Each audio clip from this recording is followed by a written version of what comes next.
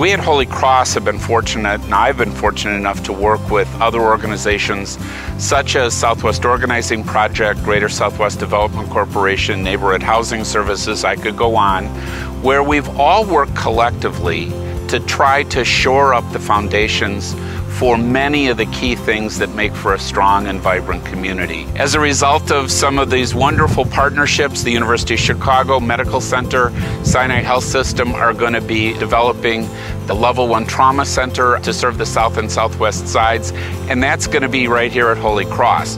Dennis is always present, always part of the leadership of this community and the collective work that we do. So if you think of what upholds the fabric of community for families and individuals that live there, it's multiple issues. It's not just, I know where to go to get my health care. It's, is the neighborhood that I live in safe? Am I able to pay a mortgage that's reasonable?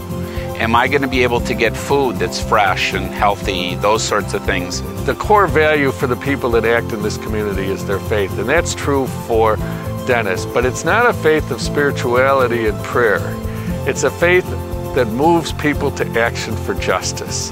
And it's that kind of push for justice that led him to Springfield, that leads him to fight to keep health care available for the people on the southwest side, to keep programs for the poor funded, to fight for the rights of the undocumented. It's a faith that believes in community and the power of collective action to achieve that justice. You really have to not just look out for oneself, but you have to look out for other people when you have the capacity to do that, and hopefully they'll look out for you too.